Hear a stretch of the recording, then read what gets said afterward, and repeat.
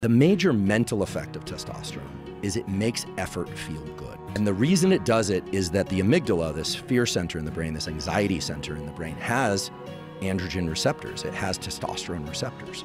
And so the way this works in animals and in humans as well is that for most species, the males of that species never get a chance to mate. So males of a given species have to actually overcome the fear of pain and punishment.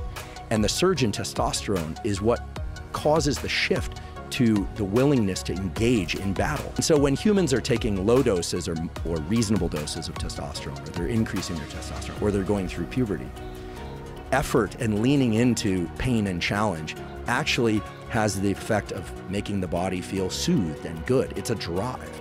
Just like sex is a drive, or drinking water when you're thirsty is a drive. That makes sense why young men in particular are really driven to hard exercise and sports that are very difficult, that require extreme effort. And why when people are testosterone depleted, they feel depressed, and when people have a surge of testosterone, they feel relief and anxiety, provided it's in the appropriate range.